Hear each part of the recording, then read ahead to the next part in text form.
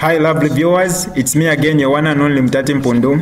Welcome to my YouTube channel. If this is your first time on my channel, kindly subscribe to my YouTube channel by hitting the red subscribe button down below and turn the bell icon to join the notification squad. Don't forget to like, share and leave a comment. Tell me what you think about this video in the comment section below. I'll be super glad to hear from you lovely viewers. You can speak all those English, but they really your soul. I know a man in Zambia. His name is Mr. Simon. His father was a very popular rich guy before he died. Very rich. That built a shopping mall, sort of. And he used his money to send his son abroad. And he went abroad. The father has died years later. He has come back to Zambia. He's now a nuisance. I don't know, in Africa, in Nigeria here, if you are 50 years old and when you use a selfie camera, selfie stick, in Nigeria here, all this shit and here, boys in that, they are looking for money to uplift their family. A grown-up man that is more than 50 to 60 years old, in the morning, he entered the car from his father's sweat, through selfie stick all over the street. Hello, how are you? What are you doing? What is your name? He's mad, but he doesn't know that he's mad. The problem with mad people is that they don't know that they are mad. Even if you tell them that they are mad, they will think that you are the one that is mad. If not, a man that is above is an abomination in Africa. It doesn't happen. But if I tell him, he think, what English?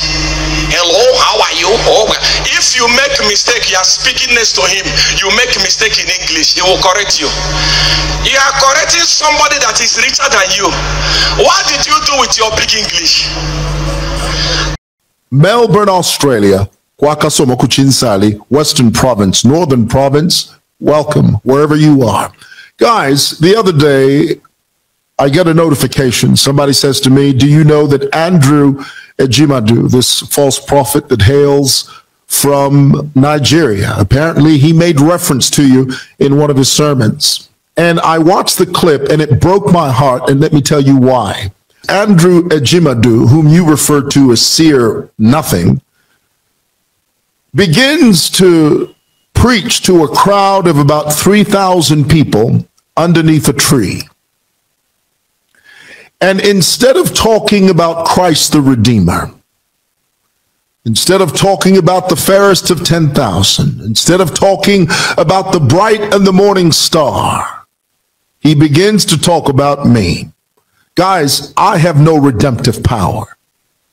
But he missed an opportunity to preach the gospel, and yet he decided to start gossiping instead of preaching the gospel. Jesus said it this way. I'll throw it up. He said, the harvest is ripe, but the laborers are few. How in the world do you have a Nigerian false prophet that misses an opportunity like that, where you've got 2,500, 3,500 people that are listening to you, a captive audience? And then all of a sudden you begin to talk about Simon in Zambia. Those Nigerians don't know who I am.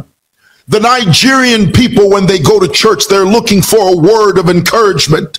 They're looking for a word of edification, a word that will pull them up out of the miry clay of sin and put their feet on a higher ground. Not Mwewa, Simon from Zambia. It's a shame. It really is a shame. And so to my Nigerian brothers and sisters, I say to you, whenever you go to church, don't go to Andrew's church. All he ever does is gossip. Find a Bible-based church somewhere that will preach the gospel of Jesus Christ, that will fulfill the Great Commission.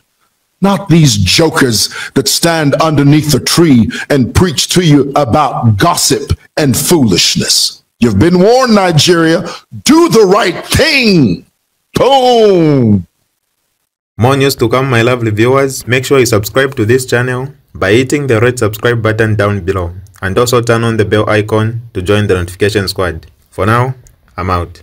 This is DJ Mutati exclusive. Alright, that's all for you today, lovely viewers. If you did enjoy the video, please don't forget to leave a comment in the comment section below. Tell me what you think about the video you just watched in the comment section below. I'll be super glad to hear from you, lovely viewers. Once again, I go by the name of Mutati Mpundu. I love you, peace, I gotta go.